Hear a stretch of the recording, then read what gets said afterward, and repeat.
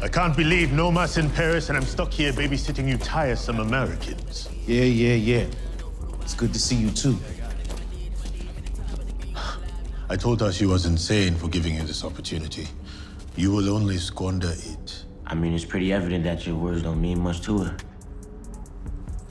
I am particularly looking forward to shooting you when you fail. Oh, Lord. Not gonna lie, I think he fucks with us. Nah, that nigga wants to kill you. All right, party people. Well, the clock is ticking, and these babies are ready to go to their forever homes. Yo, who these niggas over there, King? Hired some of the Jamaica Ave boys to help. What's up?